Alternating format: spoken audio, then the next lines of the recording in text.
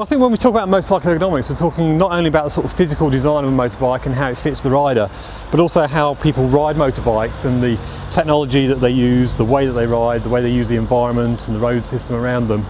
And that encompasses a whole sort of range of aspects of not just the physical design, but the way that people think, the way that people react in different situations. And so that's really what we mean by ergonomics in the widest sense. For this I'll have to deactivate the alarm. Okay, so I suppose when we look at motorbike ergonomics, one of the key things we're looking at is the way that people fit on the bike and how the bike fits them. Motorbikes come in a standard size, and so whether you're big or small will dictate on really pretty much what you can ride. So as a fairly long-legged rider, I can get on this bike, but if you're fairly short, then your legs wouldn't reach the ground, you'd feel a bit unstable, and it'd be much harder to ride this or feel confident on it, which then may distract you from actually riding around and being safe on the road. You've also got a whole host of information here in terms of the displays and controls that you've got at your fingertips. And again, even simple things like, can you actually reach everything?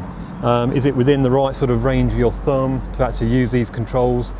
Can you actually use them very quickly in a reaction situation? So can you hit the horn, or can you actually hit the kill switch within a very quick period of time?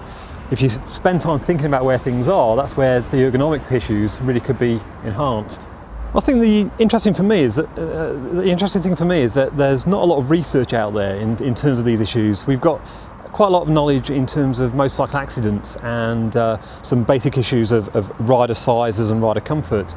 But in terms of understanding how people ride motorbikes and what they need as users, if you like, from an ergonomics point of view, what do they need in terms of the information that they get from the road and from the motorbike to make themselves safe or to perform things properly, we really don't have a lot of answers there. I'm a day-to-day biker, I've got a passion for motorbikes, and I'm not here really to sort of tell people how to ride a bike or how to be safe on the road. What I'm trying to do is explore some of the issues as to why that occurs and why that happens in the real world. If we can then feed that back through magazines and through popular media, that's great, but I don't expect everybody to sit down with a journal paper and learn it and take it as a kind of gospel of how they should be riding. I think if we can get more people doing research, that's a good thing, because then we've got more people conducting research in different areas.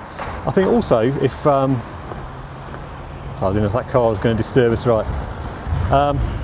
I think also if we can start to get manufacturers to take on board some of the issues and bring them more to the forefront of their design process, I think that was a good thing as well. At the moment we get motorbikes as a standard size. You can't change them to fit different sized riders, and we're very much stuck with what we get.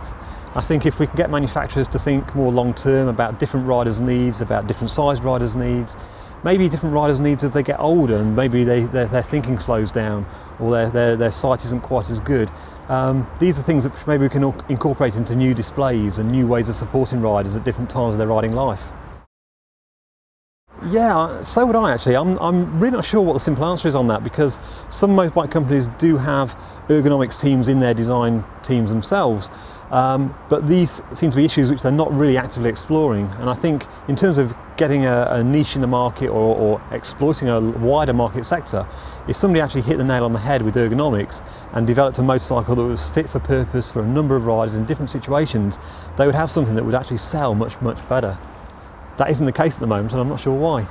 I think one day I'd like to see motorcycle ergonomics being taken more seriously, being researched by a much wider group of people than it is now. There's only a handful of us in the world doing this kind of work. And yeah, one day, why not? Why not let Nottingham be the leading light in motorcycle ergonomics? Because at the moment there's nobody else out there doing this kind of work in a university context. Yeah, well, we're developing a motorbike simulator here at the university, which is the first of its kind in the world. We're also developing research into real road riding, so we're doing things while riders are actually on the road, videoing them, giving them questionnaires when they finish their rides, to actually get that kind of really, get a real handle on what they're feeling at the time of their riding, what sort of issues have been important to them during...